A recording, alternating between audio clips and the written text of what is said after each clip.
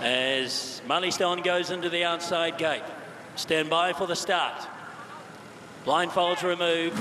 Let's bring it on. Gates open. They're off on the Herbie Dyke Stakes, and she jumped well from the inside. Legarto. Aquicade just as well away and going forward. Mazzolino and Sharp and Smart. It's been ridden with urgency in the early stages. They'd be followed out by No Compromise. Then came RB. Sky Man over on the inside. Campionessa got back fourth last alongside of Lady Talina. Two back to One Bold Cat, and 2 lengths away last of all is Maloy. Out of the straight they go in the Herbie Dyke as they head out to the 1600 metres.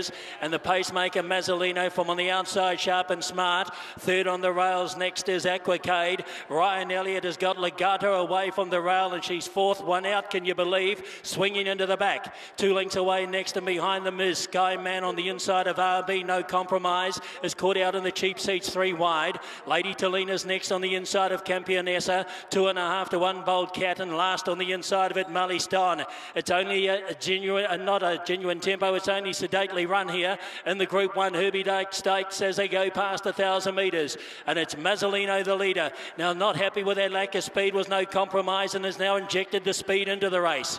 Now in third position, one out, Sharp and Smart, and then followed by Aquicade. Legarto's had a beautiful run most of the way now as they swing off the back, and she's on the improve. Then followed round next by RB. Now Campionessa's looking to get the back of Legarto as they work down towards the 650. The fireworks about to happen. Then One Bold Cat, Sky Man, Lady Talina, and last of all is Maloy.